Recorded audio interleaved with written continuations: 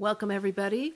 I'm Chana Weisberg, host of Ordinary People with Extraordinary Stories, and I'm joined today with Chani Klein from Eilat, Israel. Chani, thank you so much for joining us. Hello, thank you for having me. A pleasure. So, Chani, you're in Eilat right now, and Eilat is a little bit, geographically, it's the south part of Israel. It's all the way in the south, and your situation has probably changed a lot in terms of from a couple of weeks ago to now, in terms of the war that's going on in Israel, because you have a lot of different fronts that you're working with at this time. You were mentioning that there's a lot of refugees that are there in Eilat. You want to tell us a little about that? Sure. I think you mentioned things have changed in Eilat. I think things have changed for all the Jewish people everywhere a lot in the last Right. 2 weeks, 2.5 Oh, weeks. that's incredible. Yeah. Horrific. I think everyone feels their Jewishness a little bit different now. What are you seeing? What are you seeing there? So in Eilat, our situation is that as the first few days after as the horrors started to unfold, and people started slowly understanding, or I don't think we can understand, but hearing, and the trickles were coming in of just the magnitude of what went on. At the same time, we started receiving people coming from the South. We're called the South, but when they say the South, they don't mean us. We're off the map. We're not in that South. We're a couple Right. hours. We're a couple hours south of there. South of the South. Okay. People started heading down towards us, and until the government formally relocated all the families from the families from the communities neighboring Gaza were relocated to Eilat, some to Yam HaMelech, the Dead Sea area, but the main most of the families and communities were moved to Eilat, and each community was kept together as much as possible. Can you give us can you give us a figure, like, about how many people you're talking about that were moved there? Like, what's the difference in your city? So we're talking about 60,000 dislocated, Wow. relocated families, Wow. dislocated. Wow.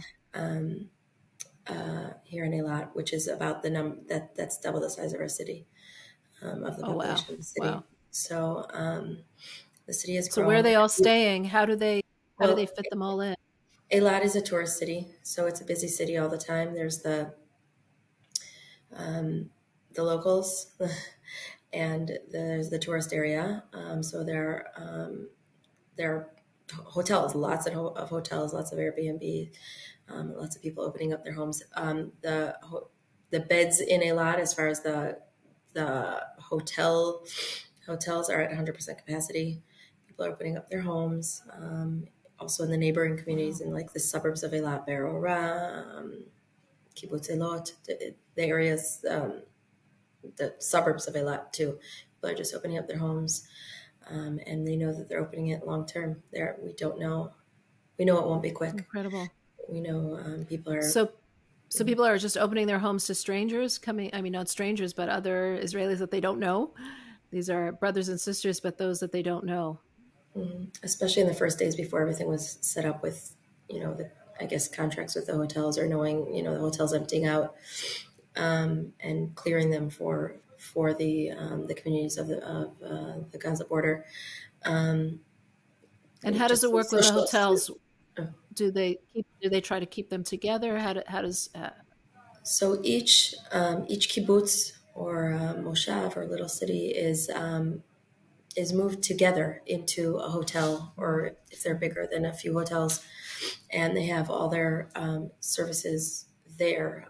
First of all, the kibbutzim are very well organized, and they're small enough to, they have their own social hierarchy and their own people in charge of different parts and different areas of the kibbutz. So they have that going on in their newly located communities in the hotels. The psychologists and psychiatrists and social workers and those type of people are coming down. People from the state helping take care of legal and financial things coming. And literally each hotel lobby looks kind of like a fair. You have tables with each of the things and services that are needed, plus the areas where there's food distribution. And what's going on now is, the we're planning for the short long term, and so the schools have set up for this. The schools in Eilat, they are run for the Eilat children from 8 to 12, some of them 8 to 1. And then in the afternoon, each school building is allotted to whatever, a community, a kibbutz, and all those children stay together and come to the school building. They have their school building with their principals and their teachers, which is probably the most healthy and best thing to do for them, is to have them stay with those people that they're familiar with, try to mourn together, heal together, find new. Wow. So Wow. yeah. I mean, I'm just imagining like people coming with just the clothes on their back. That's basically what the people are coming with, and they just need to find a new home in with nothing, with all the past that they had just wiped out, basically. Clothes on their back, or literally in pajamas or torn clothes or Oh without my shoes, gosh! Wow! coming as is. There are some Wow! places where the residents had time to maybe gather some things, but mainly not. Coming, and people who would usually are not used to taking, not used to having to just rely on other people in such a huge way, and they just need to be the recipients of just everyone's kindness. And there is, everyone understands that this is the call of the hour. Everyone wants to give. All of Israel is just coming and giving to the soldiers and to the residents. There's nothing that we could do to take anything away and to make it any easier. But if we could just show that, if they just know that we want to do anything we can to soften it, we're seeing that from the entire Israel Together, is showing it to them in every way, trying. It's not, again, these communities are still, there's still lots of funerals going on day by day, funeral after funeral What? after funeral. Wow! What does it look like from your Chabad house? How are you? What's the situation? What are you trying to do? Um, we're trying to be I mean, dynamic. we're talking about such a It's magnitude of a situation, like it's so huge and horrific. How can someone help? What can someone do? so it's we're trying to do everything that comes our way, and obviously also going out of our way to find what the needs are. But and the frenzy has changed over time a bit. In the beginning, it was just everything from bases and commanders calling us, just, Harav Mendy, we need wipes. They needed basic supplies. They were having so many reservists coming up. They had, people, all the soldiers were coming with nothing as they were on the holiday, being called up and having the reservists come. And usually, in our area, there's 10,000 soldiers. I might have the numbers wrong, 30,000 soldiers. And now the number grew to 50 to 100,000 soldiers. That's like, the needs are Gosh, huge. So at first it was just even, it's funny. You'd imagine, 11 o'clock at night, we get a phone call from a commander. There was someone here visiting who was helping to distribute tzitzis, and she couldn't believe it. She's like, that's the mifaked? That's the commander? Hi, Armandi. Can you get a hold for us? Can you get a hold of, we need, what do you call it? Portable chargers. oh wow! There's a shortage all Wow! over Israel because every family also, after, especially families, who are holed up for 12, 24, 48 hours in their safe rooms with carnage around them.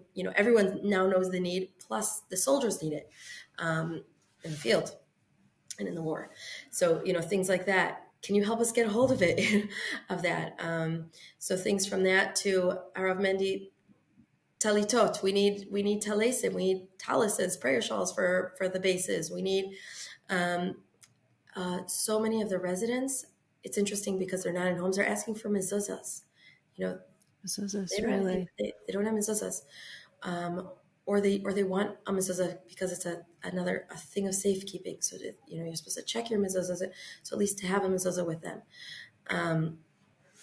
There's been, you know, there's clothing drives and people giving old clothing, new clothing, organizations. Now, as time goes on, it's become more organized and there's huge organizations taking care of it. So me personally, my husband always is busy and doing the craziest amount of things. And I, I can't even reviewing his day with him at the end of the day is Right. just, it's unbelievable. No one would believe it. But for me, the frenzy actually became scary. It became overwhelming, and and and I was also feeling so very feeling awful that I was having a hard time. I'm trying to deal with a war going on and those fears, and I really believe in. I think we all do as Hasidim, and I think we all know it now that just your thoughts are very powerful, and it's the holiday, it's Shabbos, it's Simchas Torah, keeping those good thoughts, keeping everything that's going on out, keeping the holiday and having the holiday joy. That's where we need to stay. Keep all other thoughts out and also all the fears out, even as the week goes on. Helping people, having my house full of all different situations and people. Someone that got stranded from America, our flight couldn't go back. We had boys that were here, a group of 10 young men that were here helping us the whole holiday season, the whole month of Tishrei. And then they end up staying here in Eilat for another 10 days. So we've so much of that going on. And we're back to almost like Corona times. The kids are all home. Nobody's in school. There's a very, when will we, Right. you don't go out of the house, you stay in the house all day. A lot of that. So I was, and the need and the being so overwhelmed by the thoughts of so many people coming, so many funerals happening, so much tragedy around us. I'm not unique in this. I'm sure everyone in Israel, out of Israel. And I'm going through my regular day things, taking care of my kids, getting a little overwhelmed by guests and people and getting things to people that they need, and feeling really guilty. I'm overwhelmed by what? I have a home, thank God. I have my children. We weren't our cells weren't targeted. Our homes weren't entered. I didn't have to run away from any sirens. Feeling extremely, extremely, just being hard on myself that that I was being human, that I had human Wow. needs, and overwhelmness. When who am I in this? Nothing. I didn't. I mean, we had guests.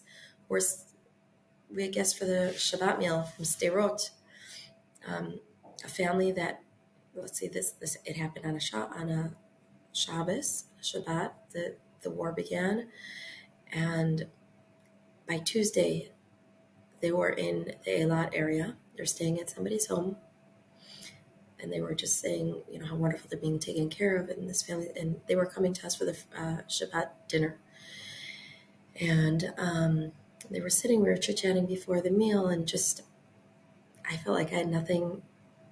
I was overwhelmed by it, and letting them know by what they've been through, and how sorry I am and how grateful I am that, and somehow it came up a bit about this guilt, like, how could Mm. things be difficult? How could we, and look what you've been through, and you guys were with terrorists in your around surroundings, and they're talking about how they were in their safe room for 8 hours, locked in and holding the door, and they're looking out their security camera and they see the terrorists. They had that one of the girls is explaining how she heard them knocking on her door, and then when I said something to the fact of what you've been through, you guys were like, and and like, oh no, we didn't experience anything. I mean, we were in our safe room and we were fine. In our city, only 5 houses were entered by terrorists. The kibbutzim, or the other areas. I mean, they had every single house entered. So Mm. I mean, just so they're feeling, no, we didn't experience it, or they're feeling kind of that guilt of survive. I'm just realizing I'm calling it survivor's guilt because, Sure.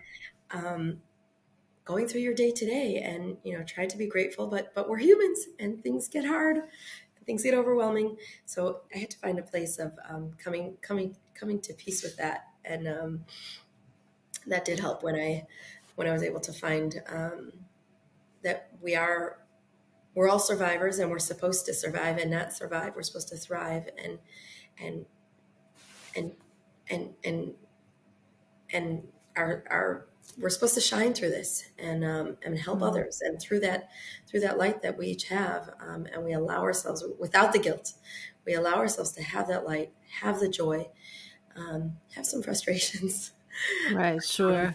and then you could spread that to somebody else.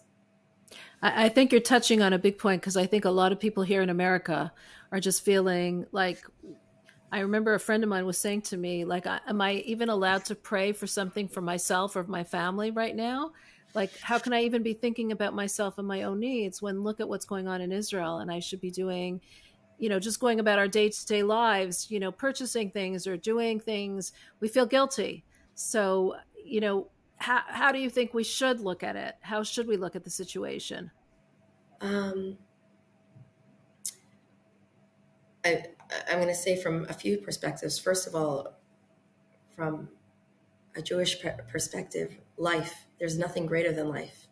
We need to stay alive and joyful. Um, Joy breaks all barriers. Simcha poretz geder.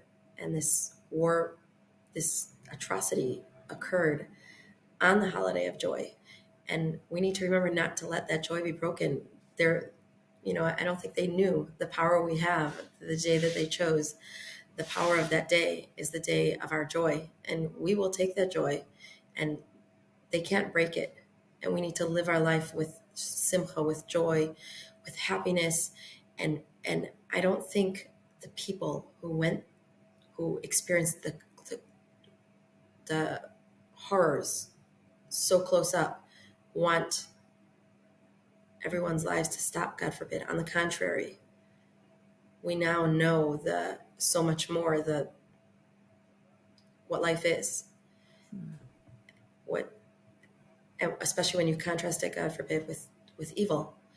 And we know what joy and life is, and we need to do that. We are good at that.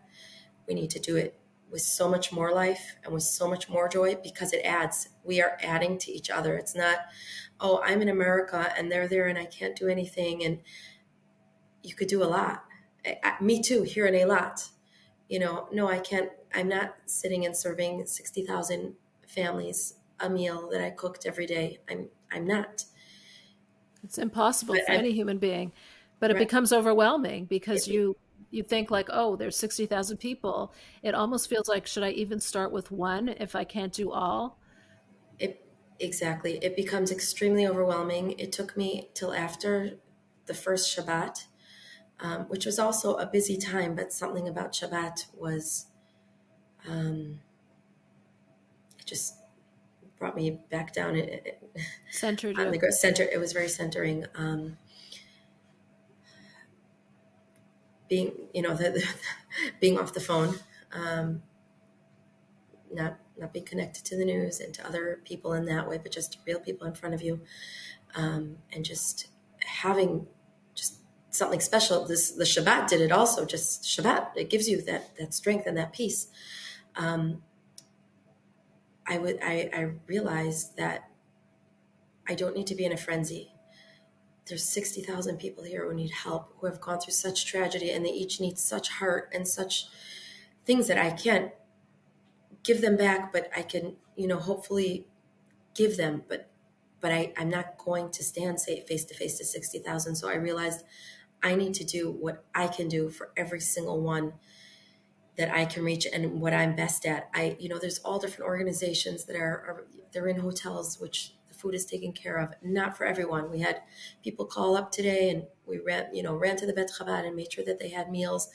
For whatever reason, there's all different reasons why certain things are still not taken care of for different people. Clothing, so they have clothing for a few days, and now they need more and more, and they need to be able to do shopping on their own so they could choose their own clothing, not just donations. But there's big organizations and truckloads of things coming through.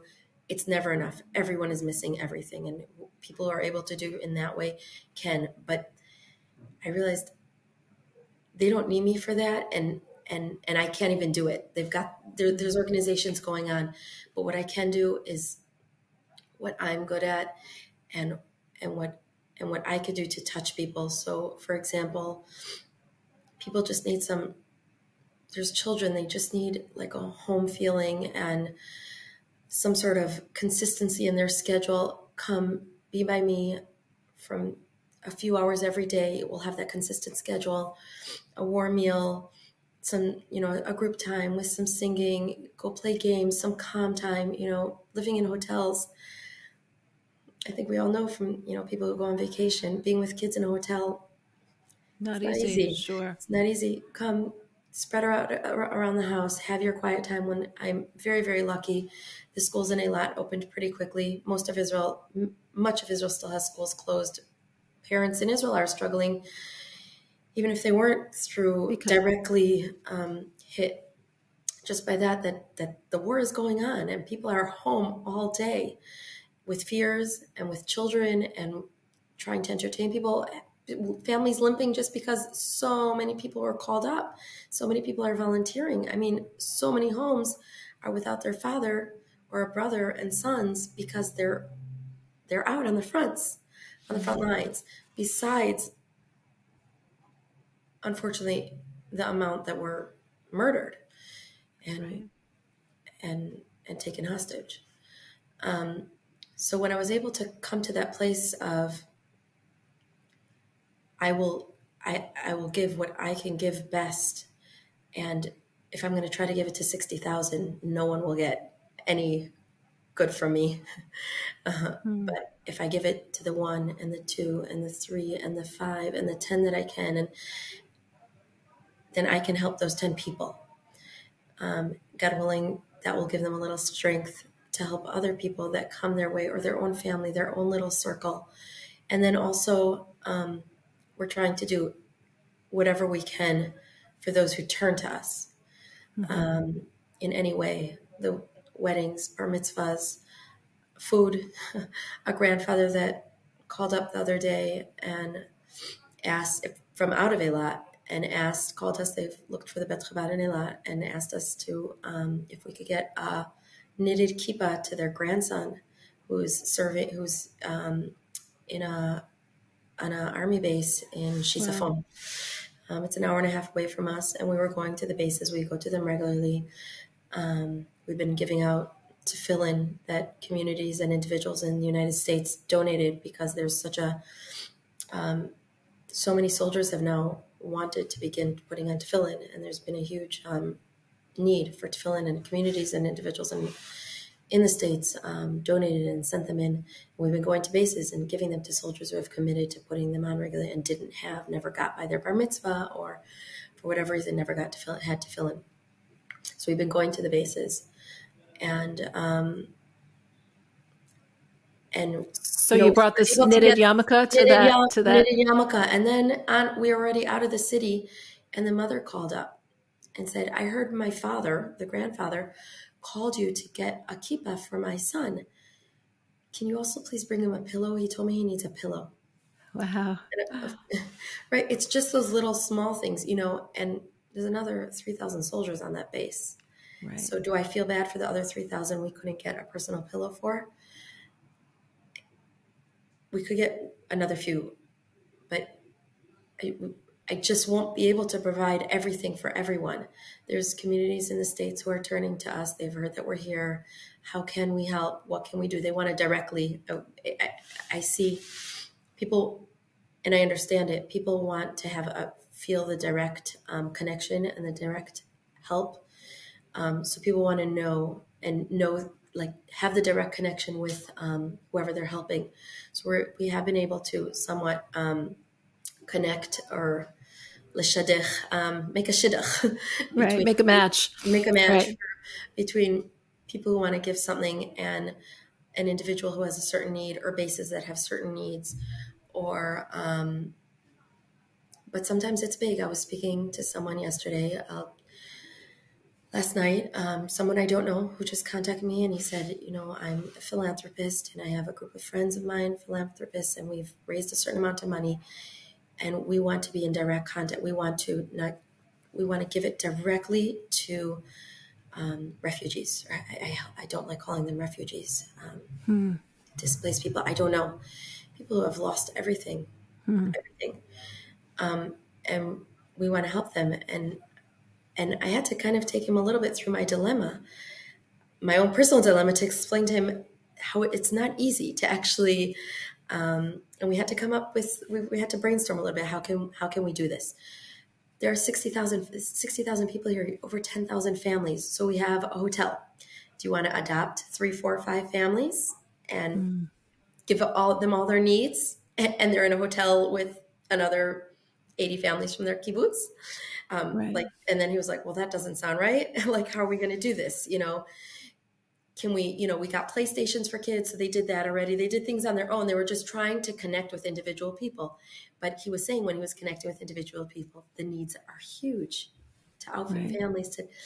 Anyway, we came up with some sort of idea. Maybe every bar and bat mitzvah boy that has a bar and bat mitzvah, this community would prepare a special gift, really pampering gifts with spiritual and material things in it.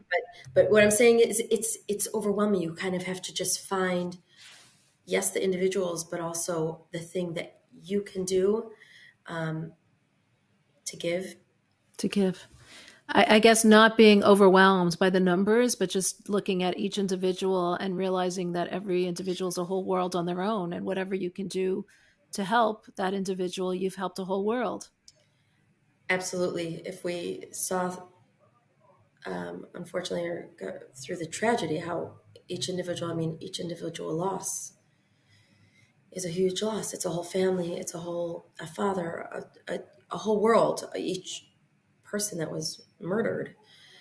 Right. And so why wouldn't it be that same way for giving? If I'm helping one person with make something a little easier for them, or help take care of one little thing for them that I can, why would we suddenly be down on ourselves that that's not good and that's not okay? I need to. Right. That's true. When you go to the bases, the army bases, what do you find the mood is? I mean, you travel there a lot and you're giving a lot of supplies and a lot of things there. What is the mood there? The mood is amazing. It's very uplifting. I didn't realize how lucky I am that we've been going to the bases almost from day one. We are always at the bases. This isn't new for us, being at the army bases. But I didn't realize how lucky I was until, it took me until probably after Shabbos, when I started being able to just call people and check on them in the Merkaz, Central Israel. And when I'm talking to them on the phone, how are you? Just the mood was so Down. and we all experience, and I understand that, and it's completely understandable. But I realized my mood was up, and I realized two things. And I spoke with this family member who I was speaking with, and she said, "Thank you. You're so right." Two things. We had to get out of our fear and get out of the house. And we weren't just out of the house. We were out of the house with our kids, running around, going to stores, getting supplies, filling our carts, filling our cars, running to bases. Like, we were just suddenly, that all that fear of, keep our doors locked, and who knows, there was a lot of uncertainty what's going on for quite a while. And in some ways you could still be in that fear, and rightfully. Right. But just being out and about and getting out there, it just made us really busy and feeling very positive. And there's a mission. We've got to do stuff. And when we got to the bases, the energy and the spirit and the tenacity, and no doubt we're ready to go in, and without any doubts, we're going to do this, and we're going to take care of it. It was just so powerful. The soldiers, the bases are full of energy. It's not just bases; it's like outposts. Because all the reservists, the bases aren't outfitted for this amount of people. Eilat usually they aren't outfitted for anything near this. So I think what was it? Sure. They called up 300,000 reservists. Wow. That's so they're sleeping out on the outside on in outposts and practicing all day, and so but the energy is just it, and it gives us a lot of strength, but we're also giving them a lot of strength. When you see in the news all over Israel how people are going out and just going and making meals for the soldiers and bringing and Mm. there's the joke, the soldiers are like, oh well, can we have just like asking for the silliest things because they'll just ask for anything, and they're getting all Right. these surprises, but it gives the strength that they need. The entire nation is behind you in unity behind you. The In entire unity. world, the world Jewish community is behind you, and they're feeling it, and that's part of what it's a back and forth. They're feeling that support, and it gives them that power. And when you see them so powerful and in such having fun and just with a real amazing spirit, it gives it back to us. So I Wow. think we definitely are giving the power and getting it from them. And I think this is what very much what the Rebbe this is what the Rebbe taught us, and and in every type of situation that Israel had like this is what the Rebbe taught us. We give power to them. We give power. We literally can affect that the strength of the IDF, the strength and the outcomes of the war by the things we do, by our joy, by our simcha. I'm saying that because this was Simchas Torah. And by our lighting a candle, putting on tefillin, checking the mezuzahs, putting up a kosher mezuzah on the door, taking on whatever it is, another chapter of Psalms, an extra prayer in the morning.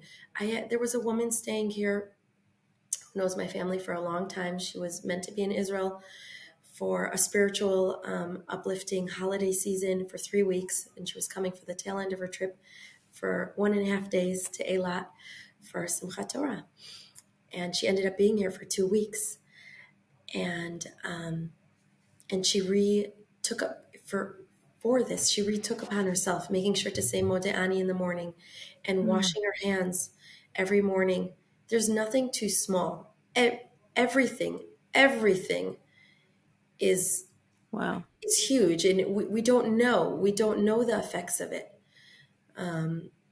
And I think the fact that it happened on Simchas Torah, I mean, you wanted to share something about that because of the unity as well, right? Yes, Simchas Torah in the morning. We had a family member staying here, and he was in synagogue, and there were starting to be whispering and people coming in with some news. Something's going on. There's been, when you say an attack, they think like a terrorist attack. Okay. But he came home. He's in intelligence. He's a reservist in intelligence. He's already not, on his regular army duty. He finished his 3 years. And sure enough, he was in his room and he saw his phone flashing. He normally wouldn't have answered it, but he saw that it said on it, it was his reserve officer. And he answered it. He had to answer it. And he was called up. And she said to him, Yom Kippur Shtaim, Yom Kippur War number 2. And his base had been infiltrated. I mean, things that are unthinkable. You can't to go from, Simchas Torah to these unfathomable things. So we're, 10:30 in the morning on Simchas Torah, half the family's in shul at synagogue, and I'm at home with the young children, and hearing this news and lock the doors and keep and also just trying to be like, it's Simchas Torah. We're keeping the joy. We're keeping this out of here. We have our job to do to keep Simchas Torah and to keep that unadulterated. But on the other hand, I'm human, and some of that was getting in, and I'm trying to Of fight course. good thoughts. And my neighbor came to the door. There was a knock on the door, and our doors are always open. And the kids, for sure, they ran to the door and said, "Ask who it is. Ask who it is first." And I'm like yelling, and they didn't know why I'm saying this. They didn't hear anything. Right. They didn't know anything. I said, ask who it is, ask who. I'm like yelling, like panic. And they're like, who is it? And I'm running to the door too. And it's the neighbor, you know. Mm. And she comes in. I said, we're chit-chatting. I said, have you heard anything? He's like, oh yeah, I heard a little bit. Something, my husband said something in synagogue, something. Anyway, I said, yeah, it's been, apparently it's quite big. I said, let's sit down. We learn every Shabbat together. We try to learn. She very much enjoys learning Chassidut. And we opened up to something, a talk of the Rebbe from Simchat Torah. And I just couldn't believe it. It was just, I changed immediately. I felt it inside. It gave me everything I needed. And from there, it's kind of been what I've been living with. And everyone who comes to this house has been living with this, because it's at every Shabbos when we talk about this, and wherever we go. But the holiday of Shmini Atzeres. What did it say? So this is what I'm going to just give it really concisely. The holiday of, what is this holiday of Shmini Atzeres, the 8th, and Simchas Torah? There's the 7 days of Sukkot, and then we have another 2 days, Shmini Atzeres, the 8th day, and then Simchat Torah. So in Israel, it's 1 day combined together. So what's this 8th day? Well, it's God is saying to the Jewish people, please stay together one more day. It's hard. Kashe alai predatchem.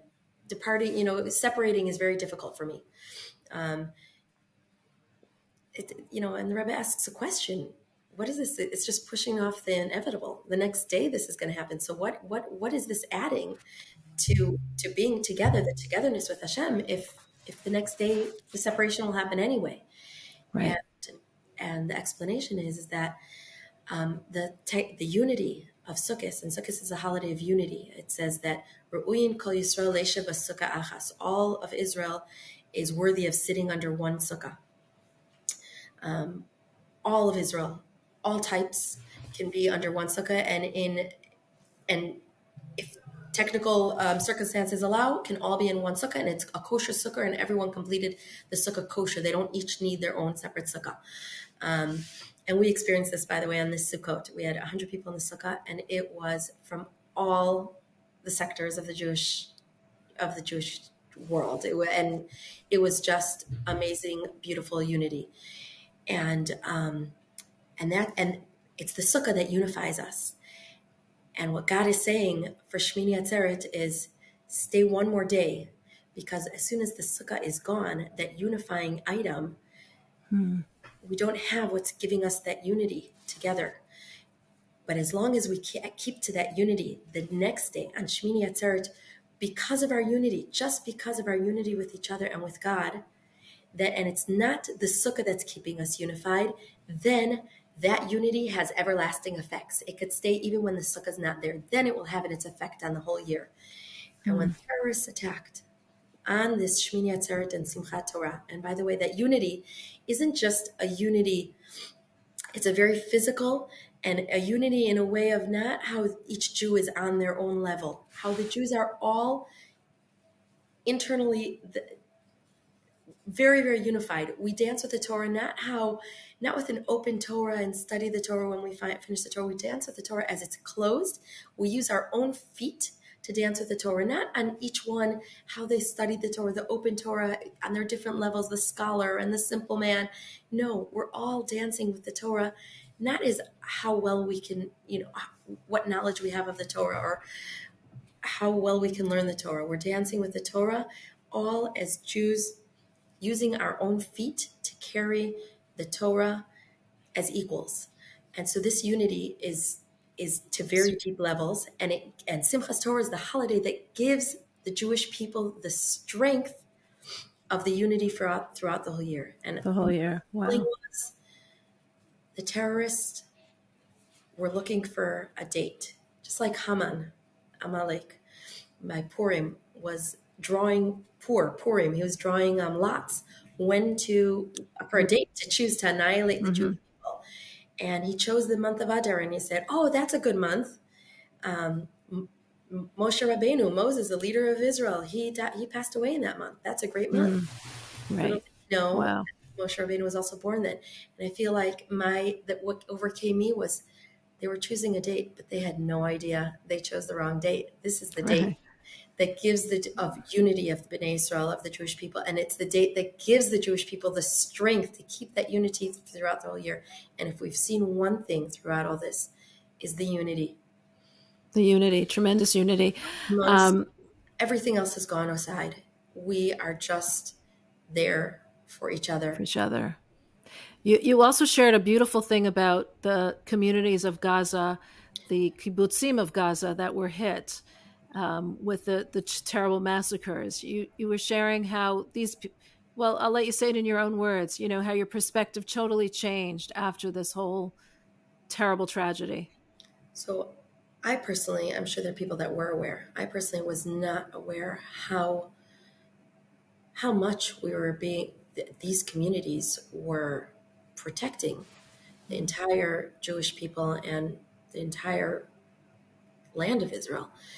And when we talk about With their unity, very bodies, with their very city, living there, right? Their own when we homes talk and about their. it, unity, it's easy to think, oh, people need to be more accepting and, perhaps accept, not to be so rough on, religious observance.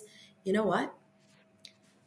These communities, these kibbutzim, weren't necessarily, you didn't see on the outside I'm hearing a lot from the people of the kibbutzim now. They say, I'm not a religious person. I'm not a believer. I don't keep anything. I'm not at all religious. I don't believe in God. And these communities, kibbutz after kibbutz and moshav after moshav, have been doing self-sacrifice for so many years, day in, day out, night and day, with their bodies, protecting Whether they realized it or not, every right? single one of us. I think they did realize it. I Hmm. think they did, and we didn't.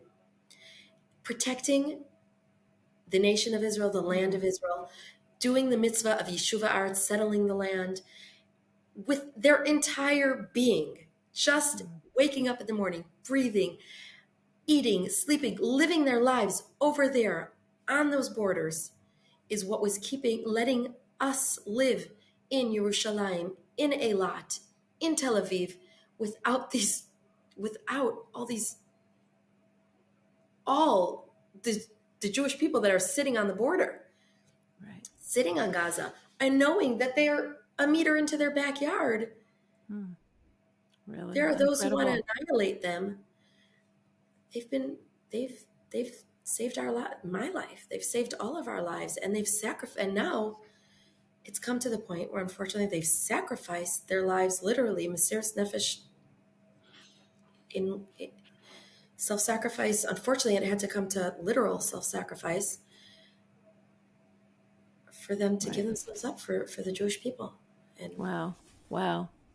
Wow. Incredible. You also shared how a lot of feeling about their Judaism has come out so clearly. You shared a beautiful story with Shema Yisrael. Can you share it with us? um, yes, I actually know four individual stories. I'm sure there are many more of what I call them Shema Yisrael stories. Um, there was there, there was a individual, a family whose home was entered um, by Hamas. They were hiding in their safe room. Not to go to lengths with how they were saved, but after 18 hours, um, when the IDF finally came and they hear shouting outside their house is burnt down, but their safe room, which is made out of concrete, they're in it, and they hear Tzahal, Tzahal, Tzahal, which means IDF, but they didn't know if they should believe it or not. And they're banging on the steel door. Tzahal, Tzahal, we came to help you. We came to take you out. And the man on the other side of the door, he was one of the founders of the kibbutz, an older, not old gentleman, but older a little bit, Middle aged. and more than that. But he said, I'm going to say a sentence and you complete my sentence. And the soldier on the other side said, what's the sentence? And he said, Shema Yisrael. And the soldier on the other side Wow. said, Adoshem Elokeinu, Adoshem Echad. And the man said, and then I opened the door, and he knew that he would be safe. And He knew he this was a is, brother. he knew at this time of, I need to know if this is one of ours. Wow. He knew to reach down deep into his neshama, that the Shema is Who we are. our neshama, who we are. And there was another story of another soldier who was in an elite unit, and the atrocities that happened in his house, the amount of terrorists he killed, he had to kill coming into his house on his own. He's on a very elite unit, and they were after him. They wanted him alive.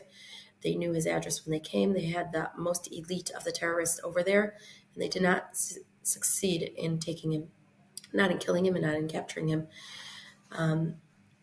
And when the terrorists finally were setting the house on fire, he was able to get into his safe room where he had already put his family, and he joined his wife and his daughter, and and the house was on fire, and the smoke was coming under the door, and they decided that they would stay as long as they can until they had no choice and had to open the window. And by the way, I heard from so many women, this what happened, this problem is that even if they stayed for so long in their safe room, when they finally burnt down their homes, they had to make the choice. They were breathing in soot or opening the window, and then they were entrapped. They were waiting for them outside the window of the safe room.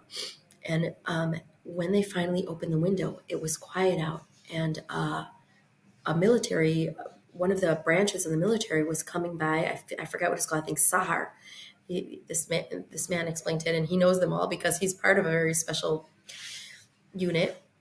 And they said Sahar, and his wife jumped out of the window, kind of barely making it. They were barely breathing, and his daughter. And then he gets up on the window. He's got his pistol or whatever it was. I don't know what rifle, what type of gun. Weapon. And Right. He's bloodied. He's very wounded, and he suddenly has 4 lasers on him from the group that's coming to rescue them. And he realizes they think he's a terrorist, and he's like, luckily he was just, and then he said he just had a flash, like kind of a flash of inspiration, and he shouted out, Shema Yisrael, Hashem Elokeinu, Hashem Echad. And they paused a moment, and they weren't sure. They were actually still afraid that he was a terrorist. They were even afraid that the terrorists would use this. I guess they knew how deep it was in the nation of Israel. And in the end, they asked the wife who was on the ground. They said, "Who is that?" And she said, "It's my husband." They said, "What's his name?" She said, "Yaniv." And then they laid their guns, and then they helped him out. Incredible. Yeah, and there are a lot of stories like this, and You see the depth of it. yeah. Wow.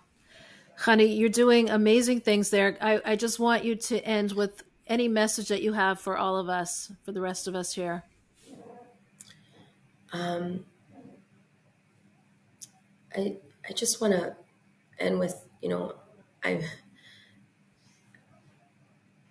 I'm not, I mean, it might look like I'm doing amazing things. I am where I am, so I'm doing what I can do here. There are families, there are shluchos all over Israel who are in much more difficult situations, running to safe rooms or living in safe rooms these days, dealing with traumas of hearing the sirens all the time, having their children still home all the time. Obviously, people dealing with tragedy and loss, and all of our hostages, and then people far away wanting to do something. I'm not doing something amazing. I'm here where I am, living my life and using that and trying to bring meaning to that and help in the little ways that I can, in the little ways that I know, to bring more spirituality, to bring more heart, to bring more of my own self to someone else, so that they, just to try to help in any little bit way that I can. But everyone's doing that where they can, and that's all anyone needs to do. Because if everyone's going to do that, we'll be in a very, very good place. We are in a good place because you see everyone coming out and just wanting to give and bring their heart to the table and say, I'm part of this. This is me. This is us. It's not just them on the Gaza Right. border or those living in Israel. It's all of us right now, and we're in this together. And that's why we'll be okay. It's all of us. Right. Wow. Beautiful. Thank you so much, Khani, for joining us. Thank you for so much for sharing what's going on there in your part of the world. And thank you for sharing your heart with us and how you are giving of your heart to others and helping us to also open our hearts to do the little bit that we each can do to make the situation better. Thank you so much. You're welcome. Thank you. If you enjoyed watching this interview, please subscribe to Ordinary People with Extraordinary Stories. You can find our page on Chabad.org, on Chabad.org/extraordinary. Make sure you are subscribed to our page and make sure, please, that you share a comment to let us know how you enjoyed this video or any of the other interviews, to give us some feedback on what you felt about it. We really love to hear from you. Thank you so much for joining.